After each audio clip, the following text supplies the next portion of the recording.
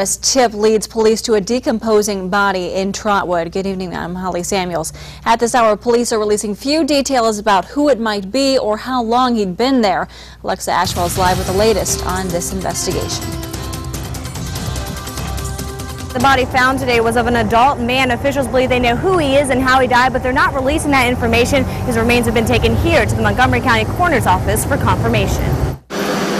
This is the area where police found the decomposing body of a man in his mid-20s in a creek bed near Gettysburg Avenue in Trotwood. The deceased person was seriously decomposed, basically bones and clothing. According to the Montgomery County coroner, it's an indication that the body had been in the creek bed for about 6 months. The coroner will not confirm how he died, but believes it could have been a suicide. Details as to why are not being released.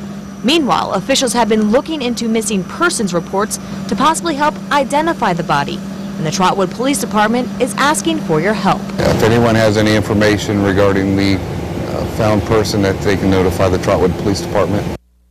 And you can also contact Crime Stoppers at 222-7867. We will, of course, keep you updated on this investigation as information comes to us on air and online at WDTN.com. Reporting live, Alexa Ashwell, 2 News on your side.